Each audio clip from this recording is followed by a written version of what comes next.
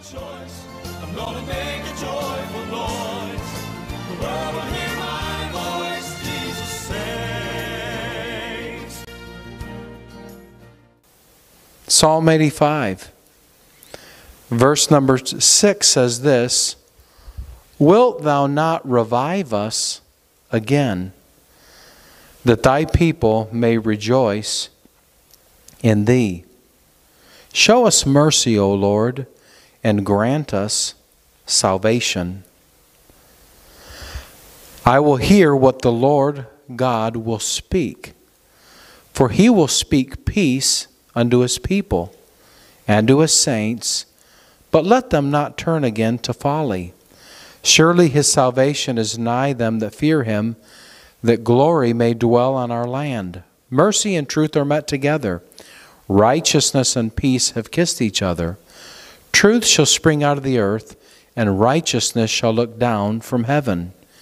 Yea, the Lord shall give that which is good, and our land shall yield her increase. The picture here is a picture of healing, a picture of renewal, a picture of restoration. Yea, the Lord shall give that which is good, and our land shall yield her increase.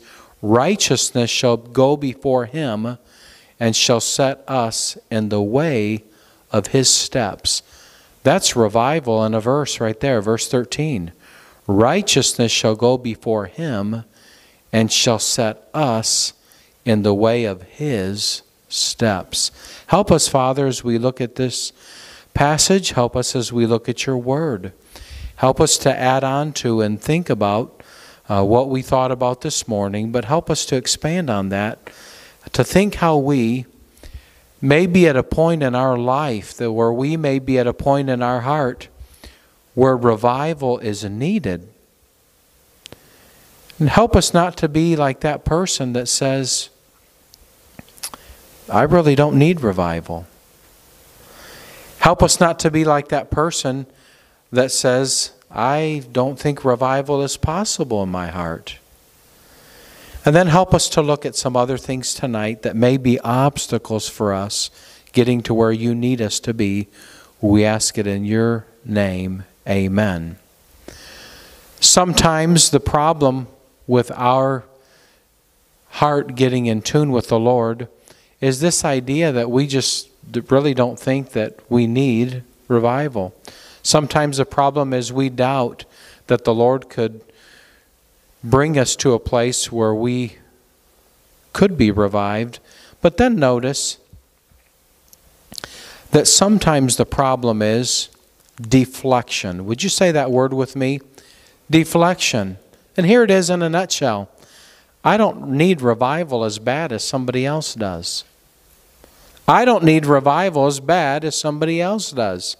I mean, we send missionaries to foreign countries where pagans live, where they worship Buddha or they worship some other false god or they worship bugs. And I was thinking about the islands this morning as Brother Larry read the letters, and I thought about how oftentimes they have this form of religion, but they mix their idolatry in together with it.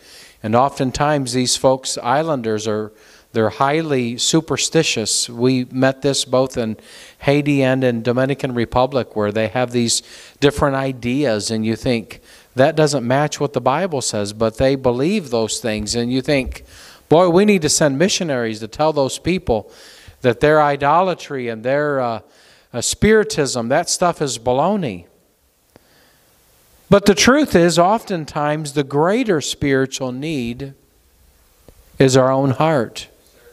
One of the most frustrating attitudes during a season of revival is somebody comparing with somebody else and saying, you know, I got some things in my life that aren't lined up, but boy, I'll sure know something's happening when so-and-so walks the aisle. When we begin to compare our spirituality, and Paul talked about how dangerous that is. Paul said that when we stand amongst each other and we compare each other to each other, Paul says when that happens, he said, it's not wise. God can show up, and God can move, and God can do great things in other people's lives, but if you're worried about somebody else, it's going to pass you by. Now, your husband may be a rascal, and your wife may be a bona fide Jezebel. But friend, if God touches your heart for revival, you're just going to have to stop thinking about them and say, it's me, O Lord, standing in the need of prayer. God can show up. God can move and do great things. Revival church-wide is possible, but only possible when it becomes a personal reality.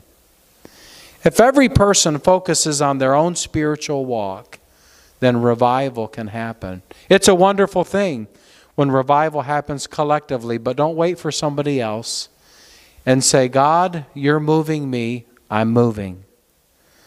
If you sit through a service and you think that somebody else needs it worse than you do, or as we mentioned already this morning, you think, man, sure would have been nice if Brother so-and-so would have been here to get in on this one, then we really are missing the concept of revival. In Luke 18, 2 men went up into the temple to pray. The one a Pharisee, the other a publican.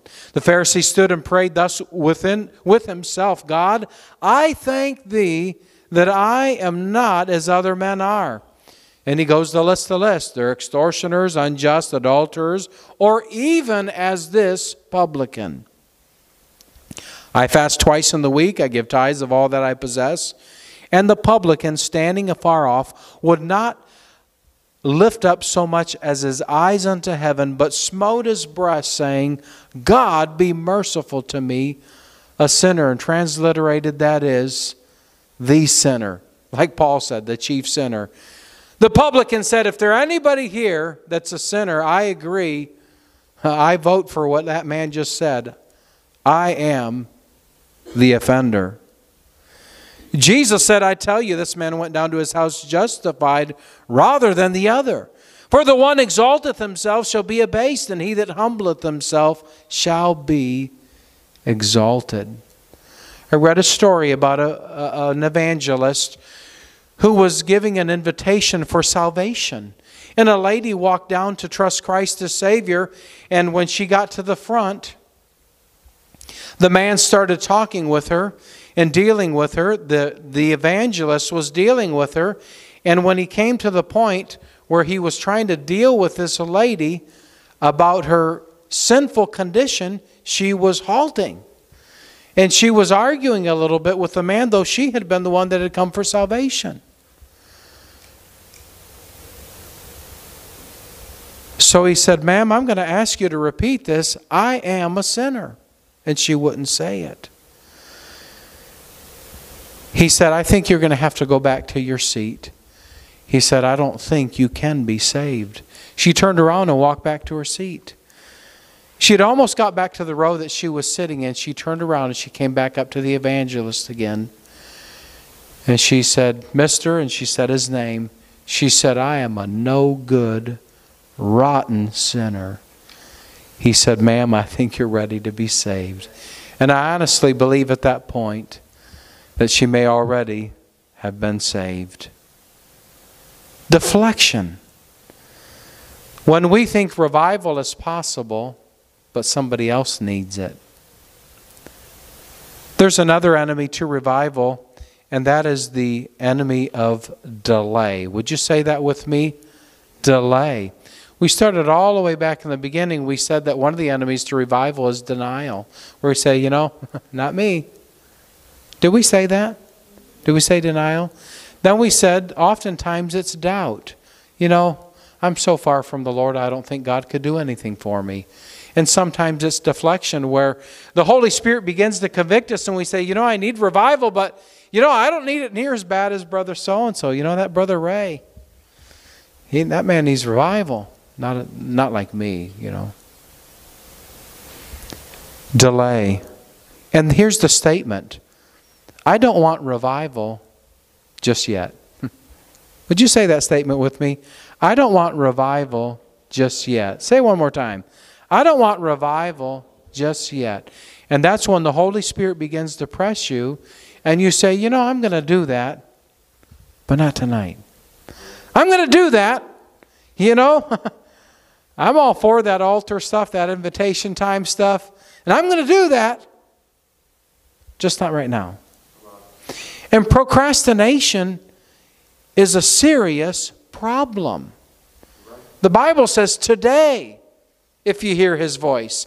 Sometimes we know that we need revival, but oftentimes we know that there's going to be a drastic change. And sometimes we are so busy enjoying our sin that we don't want to get our heart right with the Lord. And sometimes revival seems like something that would really cramp our lifestyle the way that it is. If I did get right, here's what I would have to do.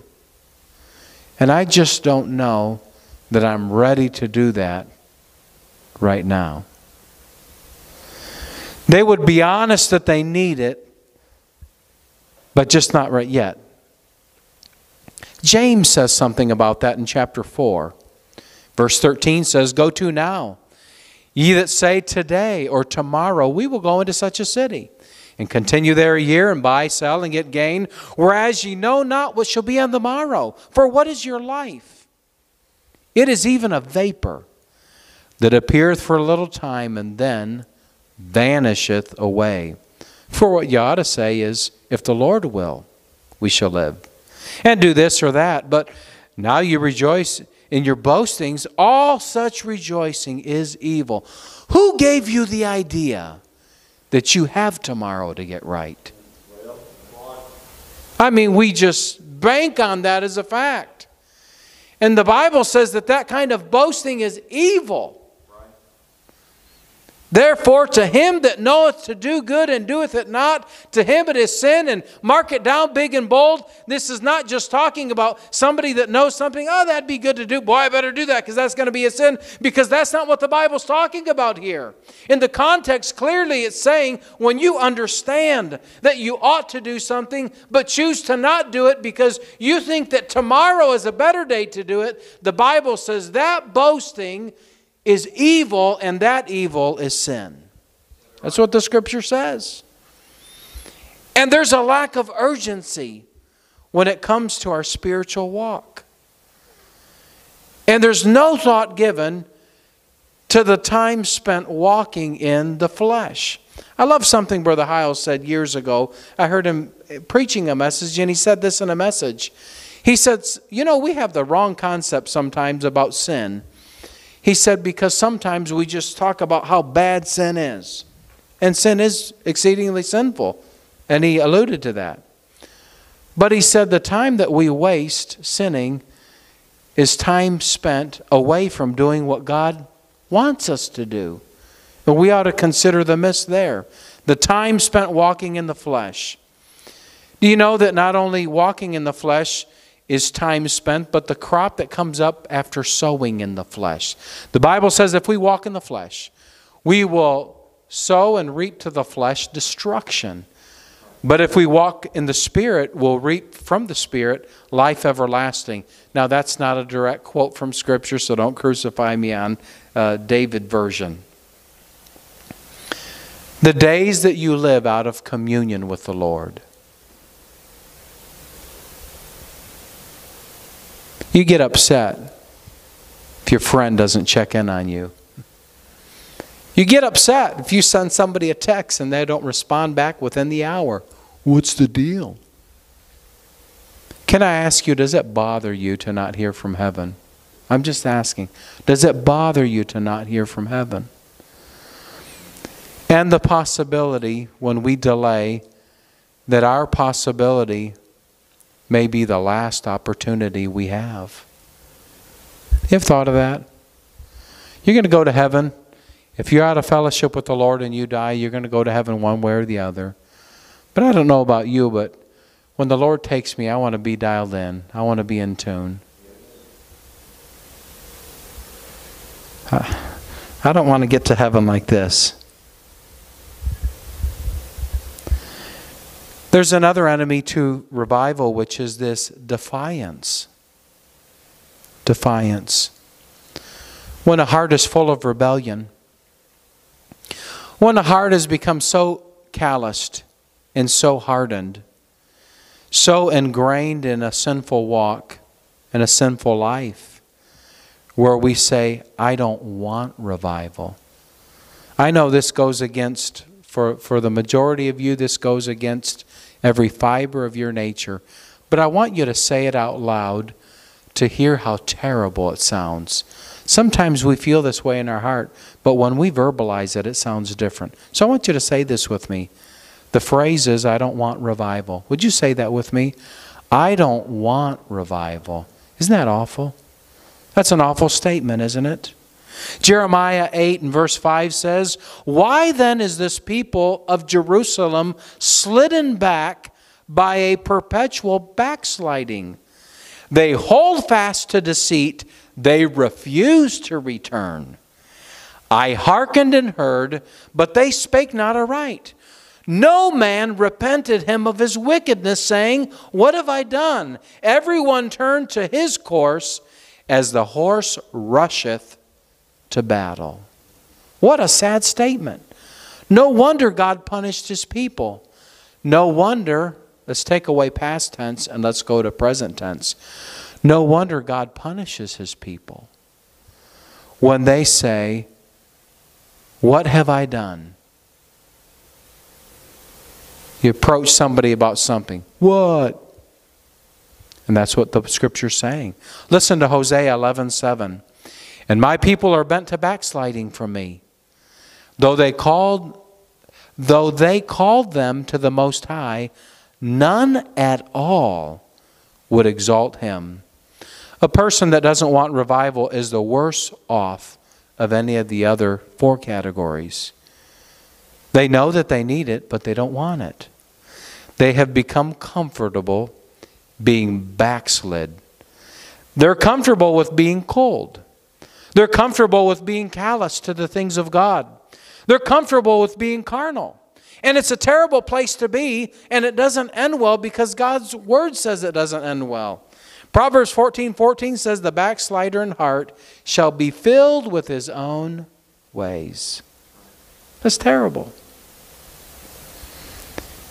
It is not the idea to scare you into revival, because that doesn't work. You'll only come to revival when in your heart you agree with the Holy Spirit's assessment of you and you say, God, move. Let's read verse 5 together of Psalm 85. Verse 5. Are you ready?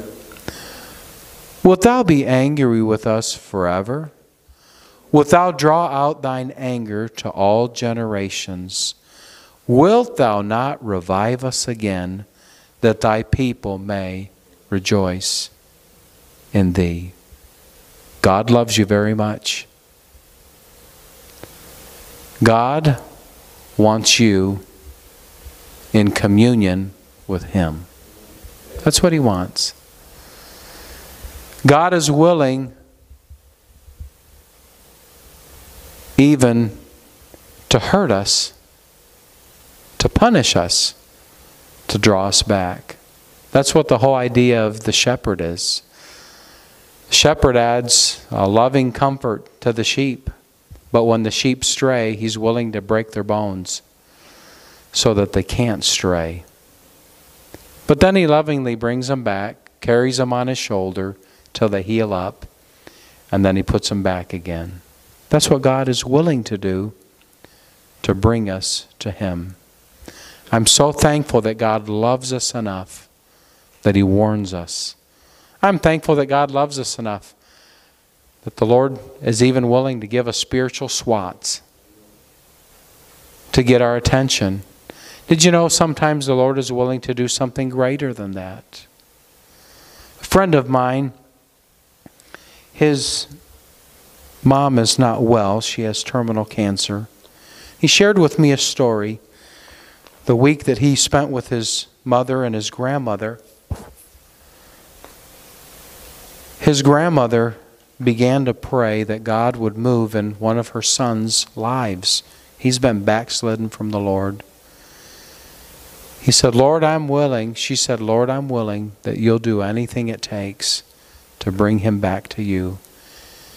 She said, anything it takes. And she just wept because she knew what that meant.